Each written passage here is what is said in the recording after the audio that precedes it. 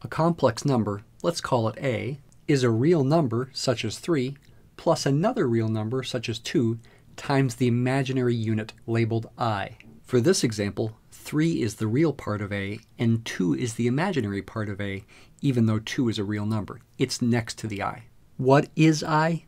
It's a symbol that has the property that when you square it, you get -1. How do we know that such a number exists? We essentially define it to exist, and we'll see that it has a consistent and beautiful arithmetic. We'll also see that complex numbers have a consistent and beautiful geometry associated with them, based on the natural association between a complex number and rectangular coordinates in the plane. The complex number 3 plus 2i is completely determined by the real part 3 and the imaginary part 2. Therefore, those numbers can be thought of as rectangular coordinates. It's then very natural to use the words real and imaginary as the labels for our axes in a rectangular coordinate.